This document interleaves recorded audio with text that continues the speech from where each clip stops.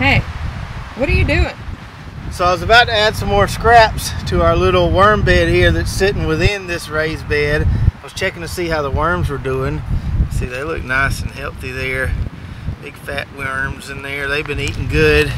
So we put some Brussels sprouts leaves in there the other day, and right now I've got all kind of good stuff. Coffee grounds, scraps, apple peels, carrots, eggshells.